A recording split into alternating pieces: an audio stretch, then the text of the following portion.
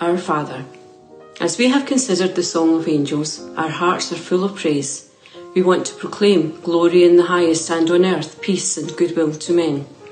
We pray that as we live our lives in this coming week, that you will equip us for the task mirroring your glory, not only in the heavens but in the workplace and in the family.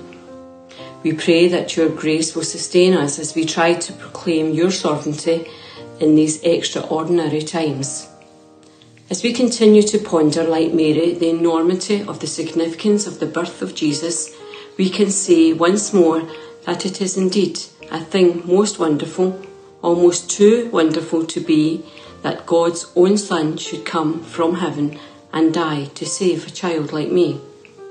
Lord, we pray that you will bless richly those whom we love, that you will banish our fears, and that your Spirit will be our indwelling companion in these days and forevermore.